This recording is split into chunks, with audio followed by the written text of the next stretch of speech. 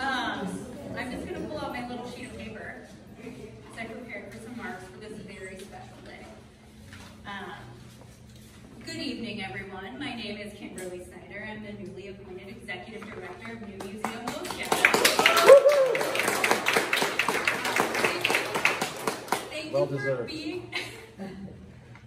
Thank you for being here tonight to celebrate this special moment with us. It's so great that we have such a great array of people here. We have NUMU supporters, museum professionals, and community leaders.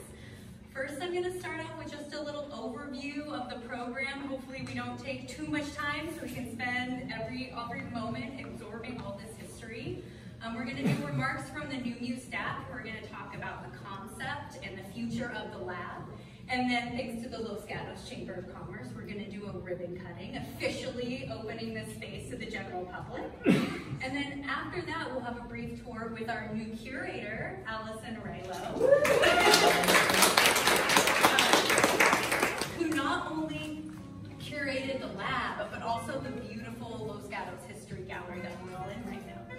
And then last but not least, our collections room will be open for the remaining of the evening, and our Registrar and History Programs Manager, Alexandra Schindler, will be there to answer questions and then to bring you all back.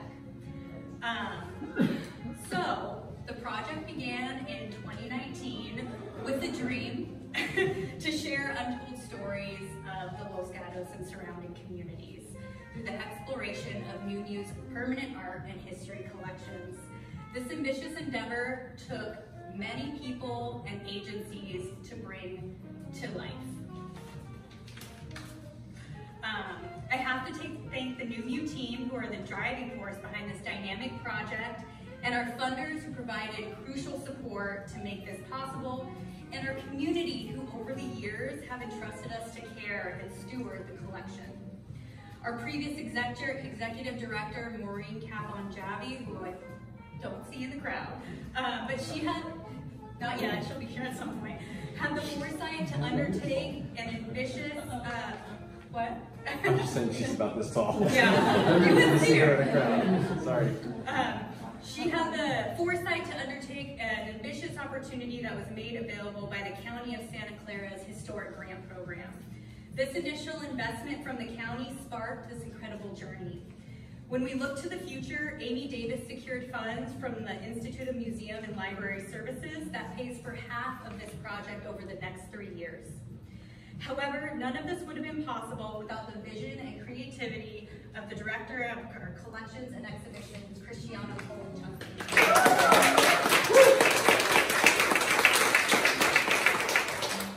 He demonstrated through this project that history is anything but static, and this lab is a place for our community to engage, learn, and share history. And as we continue on this journey, we will need support for our community to ensure that it doesn't stay static. And I would be remiss if I didn't give a special thank you to our funders who provide vital operational support that allow us to dream big and undertake projects like these. Thank you to the Mike and Elise Parsons Art Endowment, the Flick family, Renee DeSantis, the Packard Foundation, who are a new funder, the Borganic Foundation, the bequest of Leonard Pacheco and Diane Roberts, SB Creates in partnership with the County of Santa Clara, and Peggy and Phil Keon. And last but not least, thank you to our enthusiastic board of directors, who some of you are here tonight, who are just wonderful cheerleaders and supporters of the museum. And now, Cristiano, our Director of Exhibitions and Collections, will say a few words about the concept behind the lab.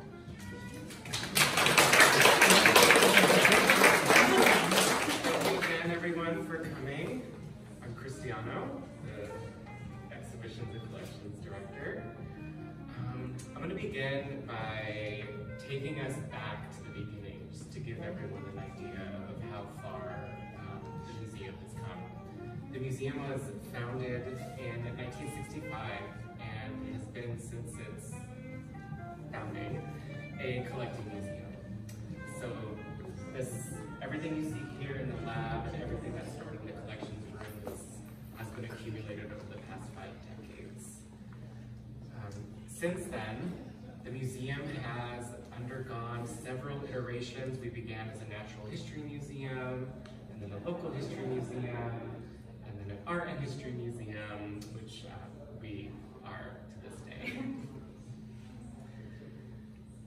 In 2015, we released this space. So the entire collection from the 2 buildings that they were housed in came here.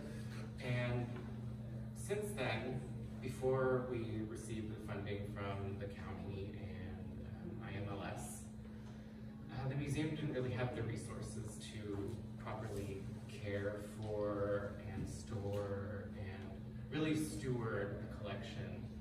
There was no working catalog, which we're changing that here. Alexandra will talk about that a little later. Inventories were lost and disassociated with the objects they were related to, and there were about 5 different numbering systems. And so there wasn't really the opportunity to engage someone to really look at every single object and photograph it, record it, create all of that valuable metadata. So the HGP grant, the one that sparked this project, we were able to not only build out this lab area, but also retrofit our collection storage space to bring it up to museum standards. Purchase archival material to properly house all of our art and artifacts so that they are available for generations to come.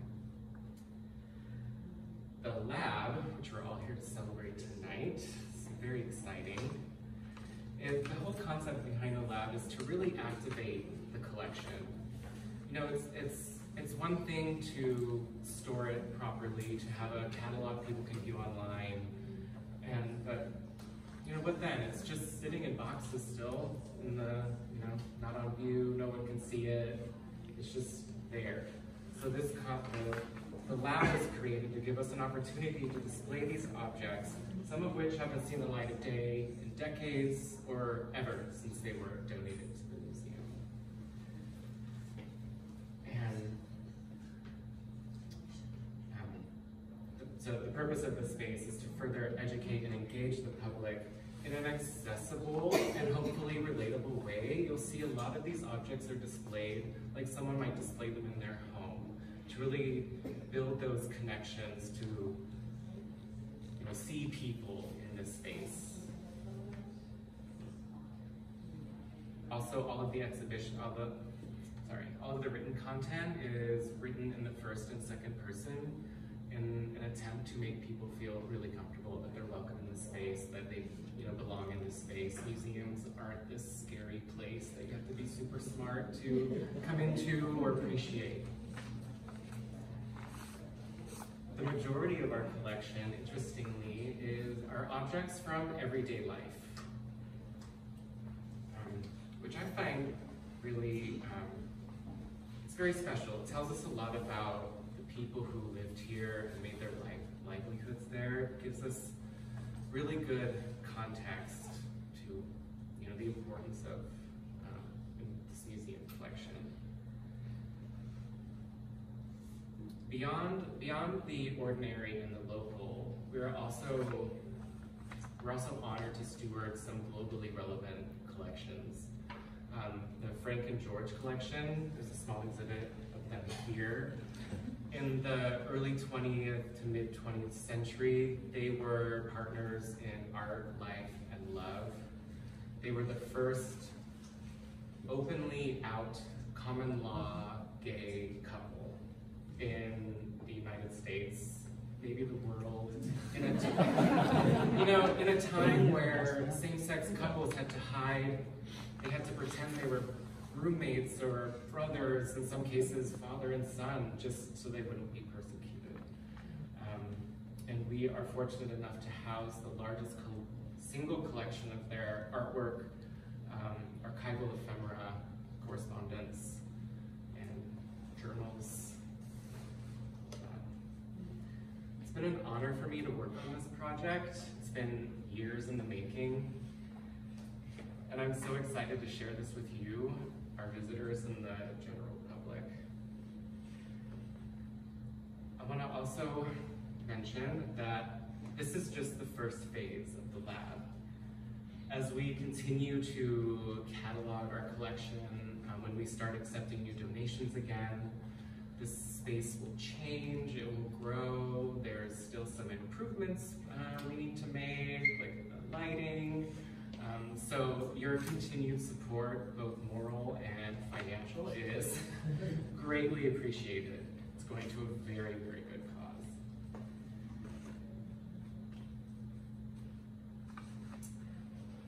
And that's it.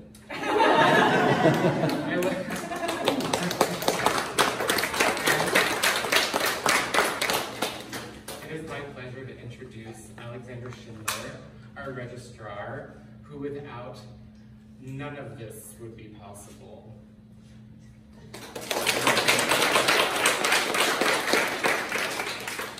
So as the registrar, what that means is that I am sort of like the boots on the ground. I'm the person doing all of the cataloging of the collection. I'm opening every box, looking at everything, documenting it, describing it, measuring it, photographing it, putting it in the database that you can all access online. So I've seen everything and handled everything in the collection. And as Cristiano said, you know, kind of the future of this lab and of like the collection at NUMU, I think is very bright. Cataloging will continue in this space. I will sit here every day and look at objects and photograph them and store them. And as Cristiano mentioned, there's still improvements that we want to make. But one of the things that we're also looking at is how the collection can better reflect the Los Gatos community. You know, we've done a lot of fabulous educational programs. We had a researcher, a scholar who wrote a book on Frank and George come give talks. You know, we've had webinars with our Ming Huang alumni, but how are those stories and those people represented in the collection?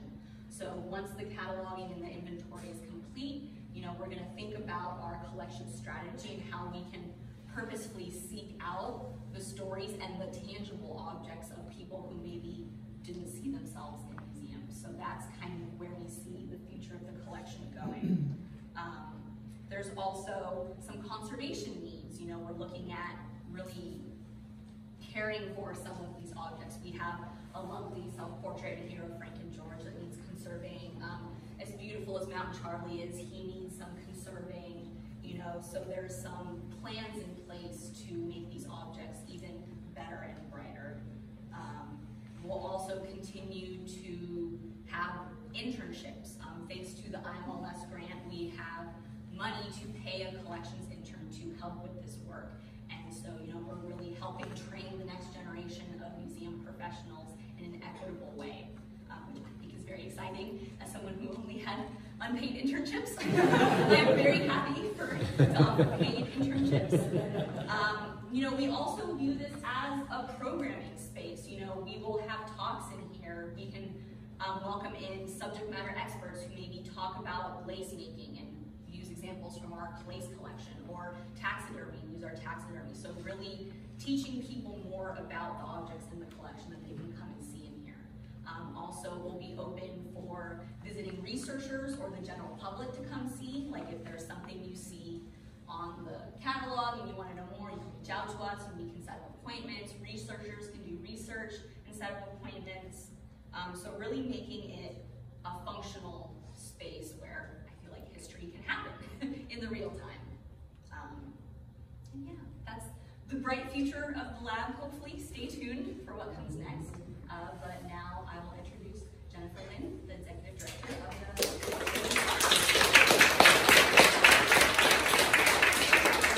I'll keep my remarks brief. I'm Jennifer Lynn, the new Executive Director of the Chamber of Commerce, and we're just so thrilled to celebrate NUMU and the opening of their collections lab.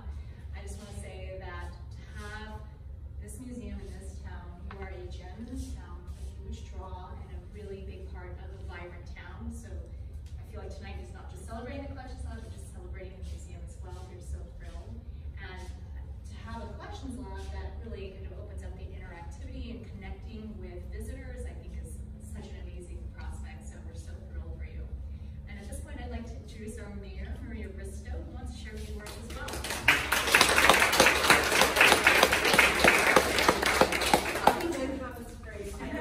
I'm so grateful to the people that have brought this museum museum to the place it's at. I mean, the people who have made donations, but the staff, the people who have worked at NUMU for all these years.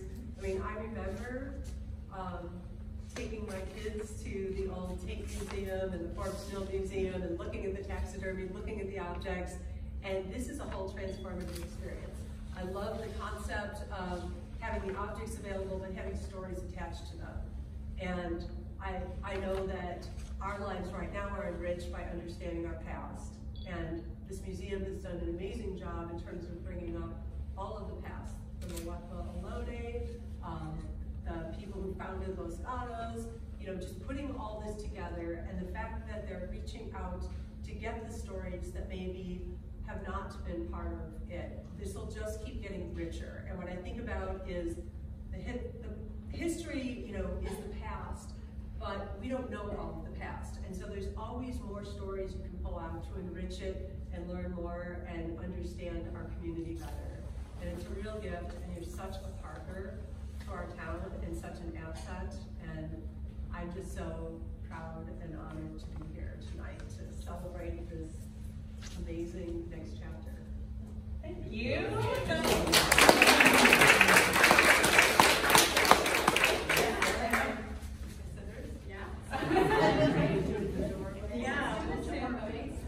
We're going to do a ribbon cutting. We didn't do a ribbon cutting when the museum actually opened to the public. But we're going to do a ribbon cutting for this incredible space. And we'll do a countdown. How about from 5? Just don't get your fingers. Don't keep my fingers there. Okay. Let's talk about starting from 5. 5, 4,